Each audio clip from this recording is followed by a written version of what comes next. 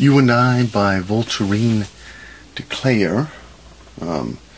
This is the Facebook broadcast.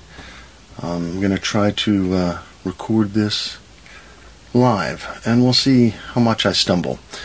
Again, this is You and I by Voltairine de Cleyre.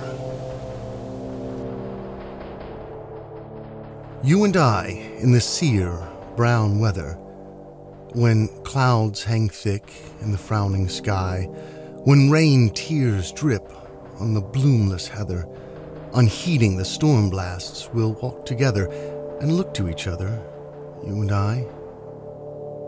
You and I, when the clouds are shriven to show the cliff broods of lightnings high, when over the ramparts swift, thunder-driven, rush the bolts of hate from hell-lit heaven, we'll smile at each other, you and I. You and I, when the bolts are falling, the hot air torn with the earth's wild cries, we'll lean through the darkness where death is calling. We'll search through the shadows where night is palling, and find the light in each other's eyes. You and I, when black sheets of water drench and tear us and drown our breath, below this laughter of hell's own daughter, above the smoke of the storm-girt slaughter, we'll hear each other and gleam at death.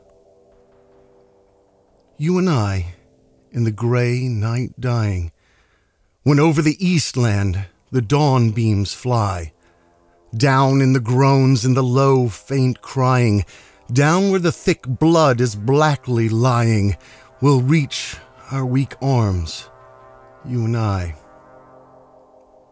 You and I, in the cold white weather, when over our corpses the pale lights lie, we'll rest at last from the dread endeavor, pressed to each other for parting never, our dead lips together, you and I. You and I, when the years in flowing have left us behind with all things that die, with the rot of our bones shall give soil for growing, the loves of the future made sweet for blowing by the dew of the kiss of a last goodbye. Philadelphia, 1892. That was the poem You and I by Voltairine de Cleyre.